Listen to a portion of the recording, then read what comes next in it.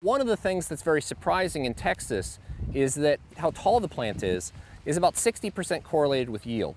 And so that's only really in Texas under high stress. And so we are really using some of these technologies as a proxy to measure plant growth and therefore get at those components of yield. So there's multiple ways we're measuring plant growth. One is by UAV, and so the Texas A&M has a very large UAV program that we're participating in quite a bit.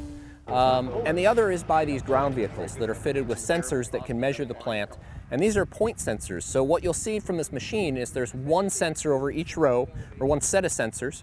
And we're getting things like plant height from ultrasonic sensors. We're getting NDVI, also like the green seeker technology, getting the greenness of the plants and how healthy the plant is.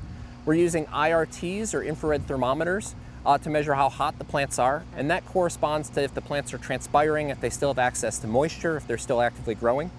And we're also measuring weather data.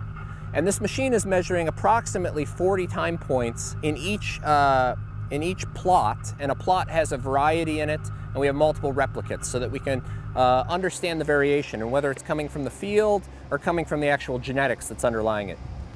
By using all this data and combining it with our yield data, so we'll run a combine through here to measure yield, we'll be able to get at factors that are correlated with the yield and use those to identify maybe indicators, novel indicators we can't just see by going out and looking in the field, that can be used to predict which varieties will be the best yielding.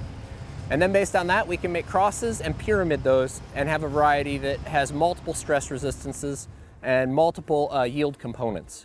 This ground vehicle is going to be collecting, just in this 3.1 acre field, about 150 independent observations that will then get consolidated down to the 288 plots that are in it. And we'll be able to extrapolate from there these values. So one of the things we're very fortunate with here at Texas A&M is that there's lots of other disciplines that use these as research topics.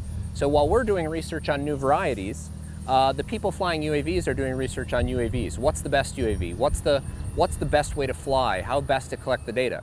Then we have people like ag engineers who are saying, what's the best sensor we want to collect? Lots of different people are all coming together to try and make sense of all this data and make it actionable for farmers, but also for researchers.